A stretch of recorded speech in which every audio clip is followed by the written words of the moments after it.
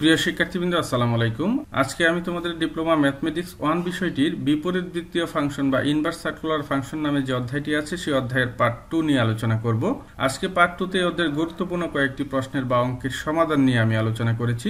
এই অধ্যায়ের অঙ্কগুলো খুবই গুরুত্বপূর্ণ, তোমাকে অবশ্যই এই অধ্যায়ের অঙ্কগুলো পারতে হবে। তো তাহলে চলো আর কথা না বাড়িয়ে আমরা আমাদের মূল আলোচনায় চলে যাই। প্রিয় শিক্ষার্থীবৃন্দ, এখানে আমি একটা গুরুত্বপূর্ণ অঙ্ক দিয়েছি। এই অঙ্কটা প্রায় সময় পরীক্ষায় আসে। প্রমাণ করো যে sin cot inverse cos tan inverse x সমান √1 + x² / 2 + x²।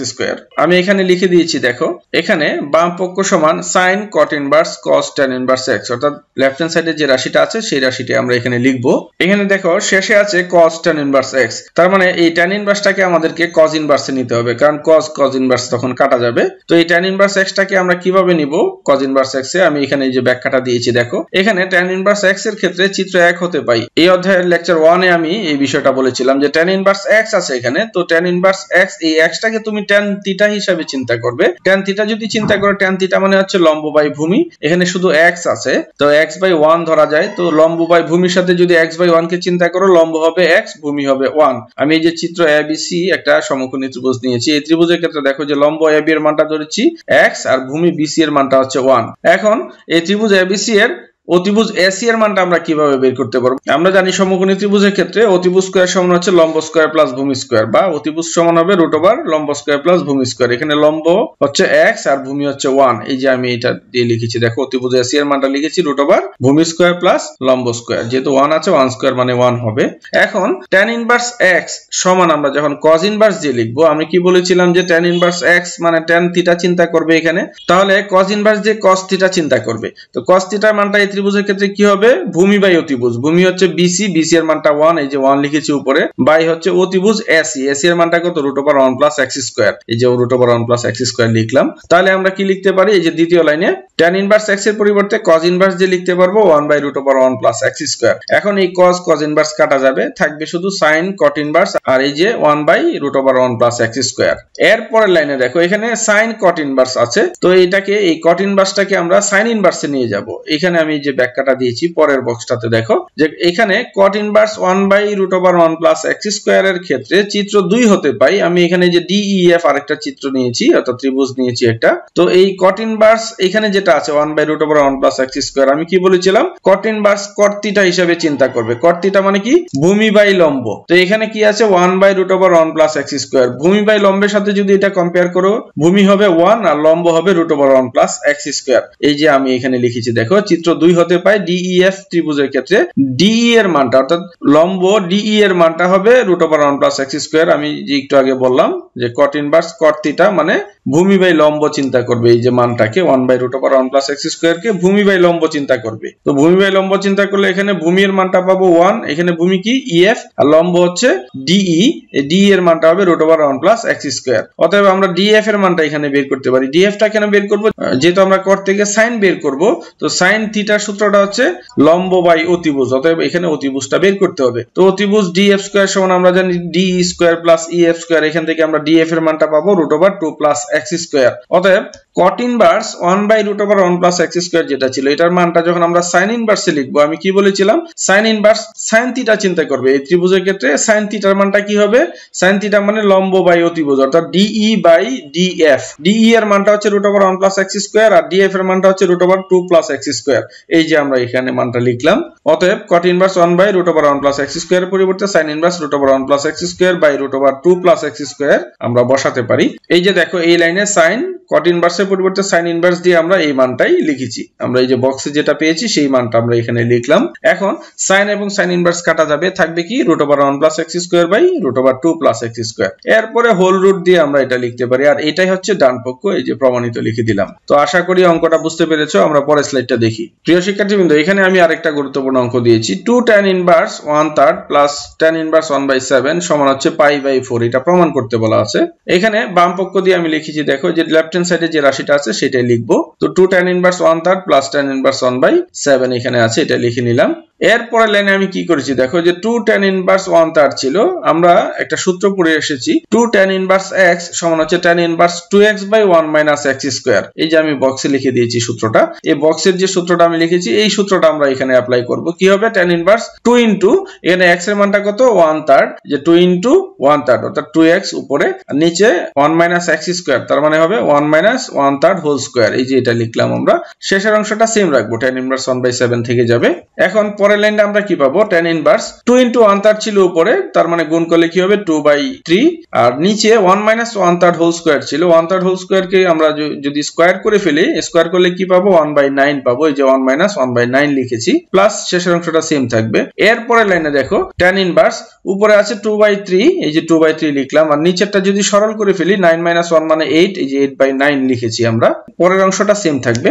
এর পরের লাইনটা দেখো কি পাবো আমরা, এই যে tan inverse 2/3 ইনটু যদি আমরা করি নিচের ভগ্নাংশটা উল্টে যাবে, তো নিচের ভগ্নাংশটা উল্টে গেলে আমরা যদি ভাগ করি, ভাগ করলে ফাইনালি পাবো 3/4 প্লাস tan inverse 1/7 টা থেকে যাবে সমান। এখন আমরা এই যে এটার মধ্যে বক্সে লিখে দিয়েছি দেখো আরেকটা সূত্র আমরা জানি, tan inverse x plus tan inverse y সমান হচ্ছে tan inverse x plus y by 1 minus xy। এই সূত্রটা আমরা এখন অ্যাপ্লাই করব। এই যে tan inverse 3/4 plus tan inverse 1/7 ছিল, এটাকে আমরা tan inverse x plus tan inverse y এর সূত্র অ্যাপ্লাই করেছি এখানে। তো কি পাবো, tan inverse প্রথমে হচ্ছে 3/4, এই যে x প্লাস y মানে হচ্ছে 1/7, নিচে হবে 1 মাইনাস xy মানে হচ্ছে 1 মাইনাস 3/4 ইনটু 1/7 সমান tan inverse উপরে যদি আমরা সরল করি কি পাবো, লসাগু হবে 28, এই যে 28 উপরে হবে 21 প্লাস 4, আর নিচে একই রকম ভাবে আমরা সরল করব, এই যে এখানে এরকম আমরা মানটা পাবো। এর পরের লাইনে দেখো tan inverse উপরেও আছে 25/28, নিচে হবে 25/28, তো এটা যদি আমরা ভাগ করে ফেলি কি হয়ে যাবে 1 হয়ে যাবে, অর্থাৎ tan inverse 1 থাকবে। আর 1 এর পরিবর্তে আমরা জানি 1 মানে হচ্ছে tan 45 ডিগ্রি বা tan pi/4, আমরা এটাই লিখেছি tan pi/4। এই যে tan inverse কাটা যাবে, থাকবে pi/4, এটাই হচ্ছে ডান পক্ষ। আমি এই যে প্রমাণিত লিখে দিলাম। আশা করি অঙ্কটা বুঝতে পেরেছো। আমরা পরের স্লাইডটা দেখি। প্রিয় শিক্ষার্থীবৃন্দ, এইখানে আমি আরেকটা গুরুত্বপূর্ণ অঙ্ক দিয়েছি, এটাও প্রায় সময় পরীক্ষায় এসেছে। প্রমাণ করো যে cos inverse 63/65 plus 2 tan inverse 1/5 সমান হচ্ছে tan inverse 3/4, এটা সমান হচ্ছে হাফ cos inverse 7/25। তিনটা পক্ষ আছে, যে এই লেফট হ্যান্ড সাইড থেকে এই যে মিডল সাইড বা রাইট সাইড যে কোনো একটা প্রমাণ আসতে পারে বা পুরোটাই আসতে পারে পরীক্ষায়। এখানে সমাধানের বেলায় আমি লিখেছি দেখো, যে বাম পক্ষ সমান cos inverse 63/65 plus 2 tan inverse 1/5, অর্থাৎ যেটা আছে লেফট হ্যান্ড সাইডে সেটাই লিখলাম। এখন এই যে tan inverse 16/63 এটা কোত্থেকে পেলাম, এখানে আছে cos inverse 63/65, তো cos inverse cos থিটা চিন্তা করলে cos থিটা মানে হচ্ছে ভূমি বাই অতিভুজ, তো এখানে ভূমি হচ্ছে 63, এটা থেকে যখন আমরা tan inverse লিখবো, cos inverse থেকে যখন tan inverse লিখবো তখন হবে লম্ব বাই ভূমি। তো ভূমির মানটা এখান থেকে আমরা বের করতে পারি যে 63 হবে ভূমি, এই যে 63 নিচে লিখলাম। আর এই 16 মানে লম্বের মানটা 16 কিভাবে হয় আমি এখানে একটা ত্রিভুজ থেকে বোঝানোর চেষ্টা করেছি। দেখো আমি খুব ছোট করে এঁকেছি চিত্রটা।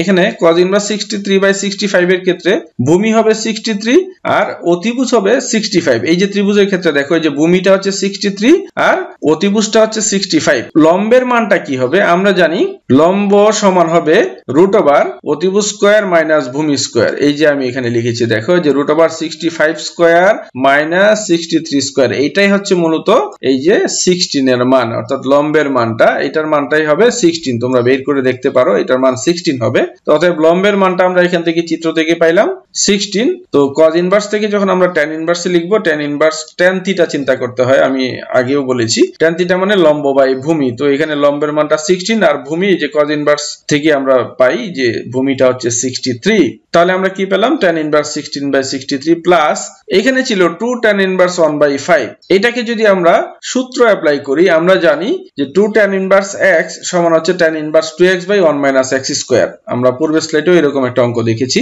তাহলে 2 tan inverse 1/5 এটার পরিবর্তে আমরা লিখতে পারবো tan inverse 2 into 1/5 বাই হবে 1 minus 1/5 whole square.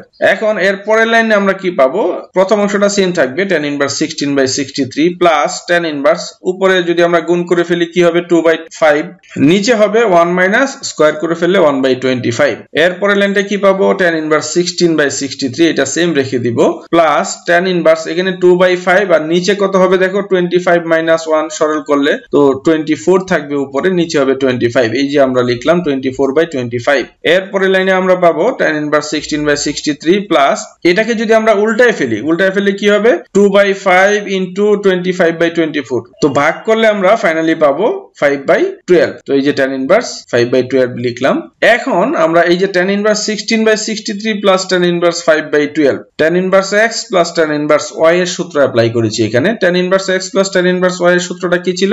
tan inverse x plus y by 1 minus xy। তো এখানে x এর মান হচ্ছে 16/63, y হচ্ছে 5/12। আমরা এই মানটা এখানে বসিয়েছি, তারপরে সরল করেছি। এখানে দেখো সরল করলে কি পাবো, উপরে হবে 192 প্লাস 315 বাই নিচে এই যে 63 ইনটু 12, একই রকম ভাবে নিচেও সরল করলাম। তো এরপরে ফাইনালি এটাকে যদি আমরা যোগ করে এটাকে যদি উল্টায় ফেলি, নিচের ভগ্নাংশটা উল্টায় আমরা ভাগ করলে ফাইনালি পাবো tan ইনভার্স 507/676।